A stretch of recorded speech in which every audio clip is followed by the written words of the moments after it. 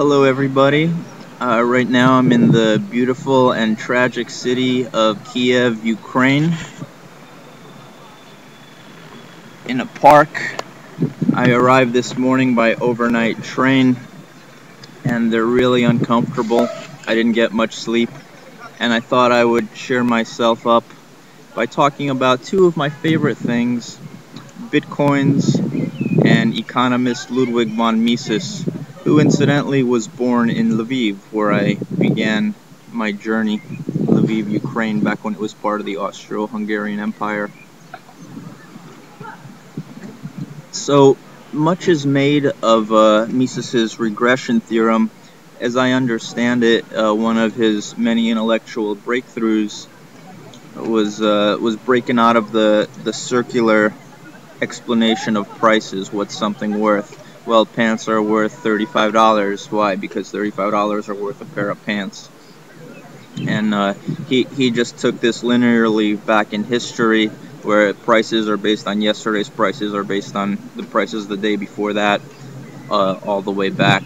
So the dollar, for example, is valuable because it was valuable yesterday, because it was valuable the day before that. You follow that back because it was valuable, because gold was valuable. That yelling, those are the chess players. Chess is a contact sport here in Kiev. I hope this wind doesn't mess up the sound. Anyway, so there's a lot of skepticism among Austrians for Bitcoins because they seem to have arisen out of nowhere. And Robert Murphy, who I think, even though he's kind of a household name, I think doesn't get enough credit. I think he's a genius and deserves more attention, but he lays out the debate in a video that I'll link to.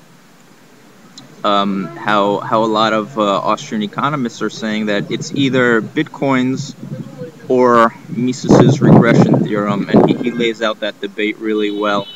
In other words, Bitcoins contradict Mises's regression theorem. But I don't think that's true. I think people don't see the commodity, don't see the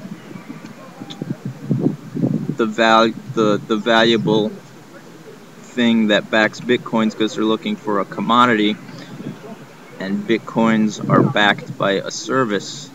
The day before Bitcoins arrived on the scene, I was willing to pay $35 for international wire transfer. I was willing to pay 1.5% for PayPal transactions. Merchants were willing to pay 2.9% for credit card transactions. So the thing that backs Bitcoins and makes them consistent with the regression theorem is not some commodity, but it's a service. And that's what makes it hard to spot for all these people who are used to commodity money and looking for a commodity backing, which Bitcoins do not have. I'm really curious what the academic sorts say about this idea. I don't know if it'll reach them, because who am I, right? But perhaps if there is something to it, that Bitcoins are a money backed by a service, then perhaps there's still one little paradox to solve. You know, you need to change your money into Bitcoin so that they could provide this service, so they need some additional value. It can't be zero, you know, because if it's zero, then Bitcoins are unable to provide a service. Bitcoins can only provide the service of transporting money, transporting wealth, if they have some value, no matter how small. Even if they're worth 1 penny, you can buy them and then transport them very easily to anywhere in the world instantly, or beyond the world, as long as aliens have an internet connection. But the paradox is, how do you lift it from 0 to 1? Because they can't provide that service at 0. But I think that's really easy. They do have some value, just as a work of philosophic and logical art.